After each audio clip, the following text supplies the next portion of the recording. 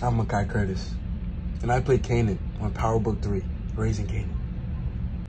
Nah, but for real, it's the kid Makai. I'm sitting in my trailer right now.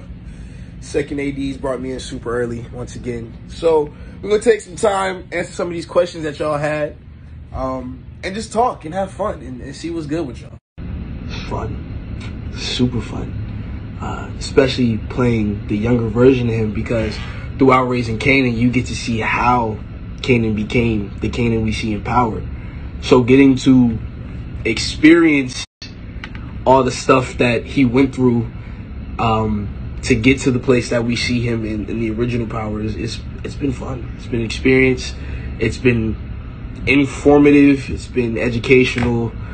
And it's just been fun as an actor and as an artist to step into a world so starkly different from yours. No pun intended. Kanan Stark. In the room ready to work, and we got into the scenes. She had the first line in the first scene, and man, she kind of punched me in the chest with the intensity she was bringing in it. Just made me that much more excited to really get into the scenes with her, because that's what you look for as an artist, as a performer, somebody to push you outside of your boundaries. And that's what she does on the daily, on and off camera. It's really dope getting to work with her. I love her to pieces. Simple as that. Yeah, I'm in my Kanan clothes. I had to change. The ADs came and told me it's time to get to work, so there's that. But I'm gonna keep answering these questions. What is it like to work with 50 Cent and Omar Epps? I mean, it's dope. They're legends. You know, they've been around and doing this for years. So I try to be a sponge and soak up all the knowledge and gain my can at any time.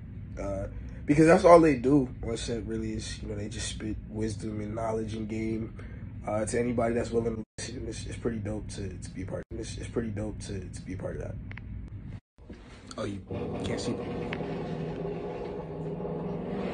That's what I get for trying to record on set. I will say, Joey Badass is bringing that Joey Badass flavor to Unique. Like, bruh's killing this shit.